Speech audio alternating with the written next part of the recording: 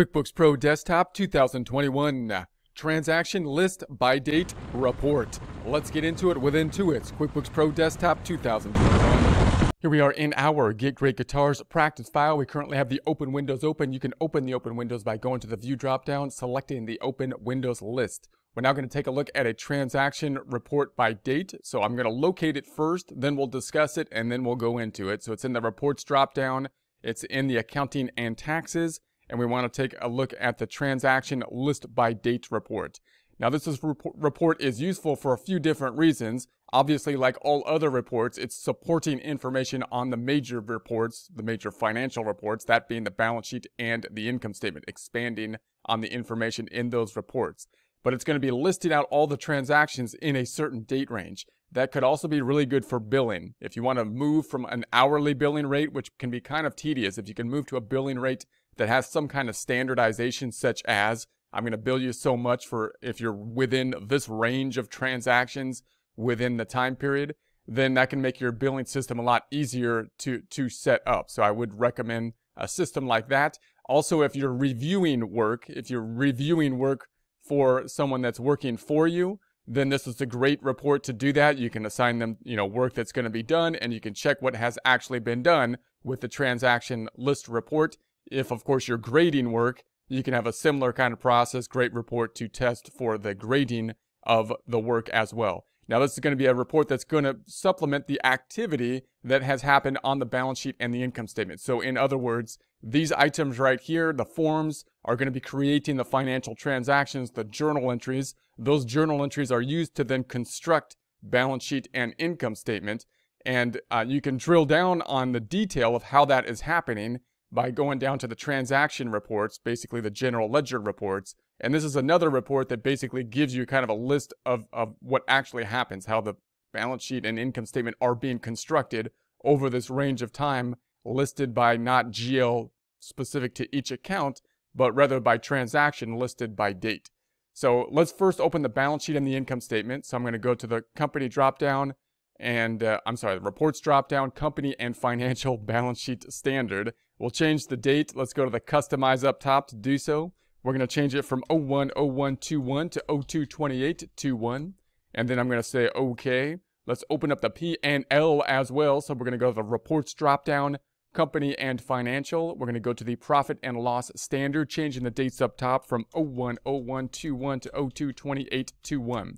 So here's our reports. We can see that they have been constructed from the transactions here, basically the forms on the home page, by simply double clicking on it. If I want more detail on this items, I can double click on any line item, get a transaction detail by account report, basically a general ledger type of report, listing the activities by date, but it's specific to a particular type of account.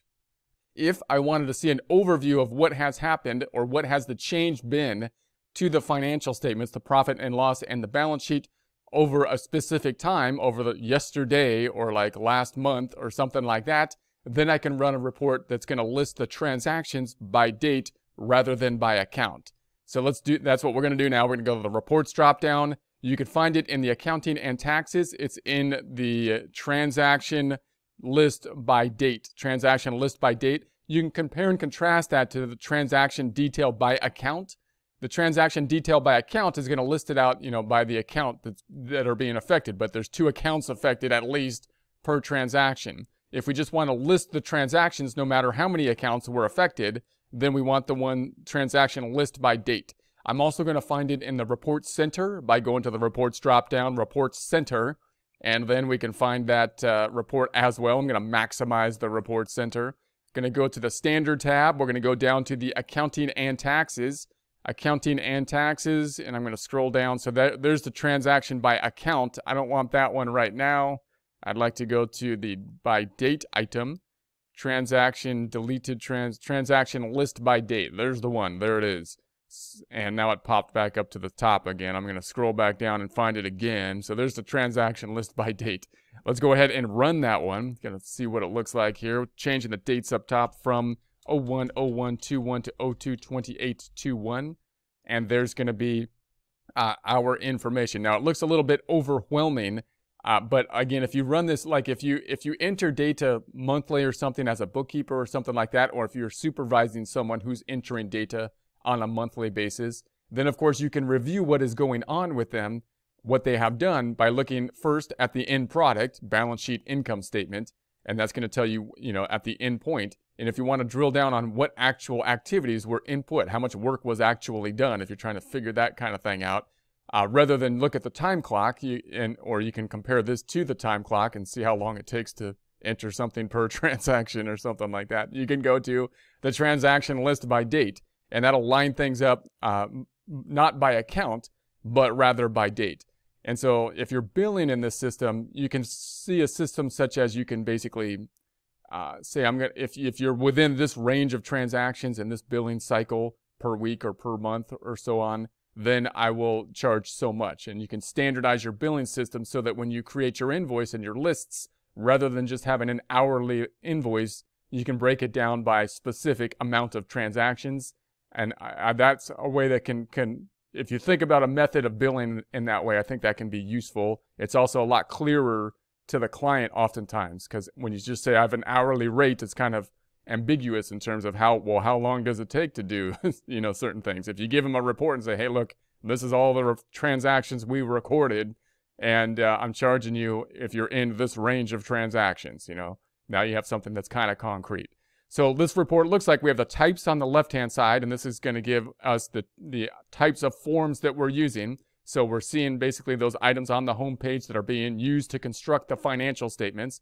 We have the dates of the transaction, number if applicable, that would be the account number, or if we had some other spot in the number such as deposit or not any number. Name, that would include the customers if we have a customer involved, vendors, or other if they're involved, or nothing if we don't have any name in the transaction. Account, the accounts that are going to be involved. Now, if there's two accounts, it'll be nice and split up here in that you'll have the account, and this is like the main account that's driven by the form. So if it's a deposit slip, then it's going to say checking account, and then the split item means the other account, means that that's the other account. Every transaction has at least two accounts, and this one's going to owner investment.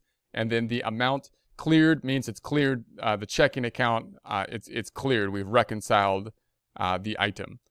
You can tie this information out to the financials as well by saying, okay, here's this one on 1/1/21. It's in the checking account and the owner investment. So if I go then to the balance sheet, checking account, double click on the checking account. Now we have the transaction detail by account specific to the checking account. And there it is right there. The other side's in the owner investment, closing that back out. It's going to be down here in the owner investment, double clicking on that.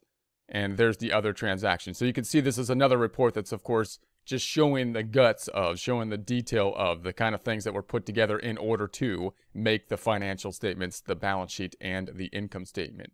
Going back to the transaction list, also note if you have more than two accounts involved, or if there's something else that's kind of funny happening, you'll have the split over here. So if you double click on it, then you can see the accounts that will be involved in it. So if I double click on it, this is an invoice. An invoice has, because we're selling inventory, has multiple accounts affected. It's not just two accounts that are affected.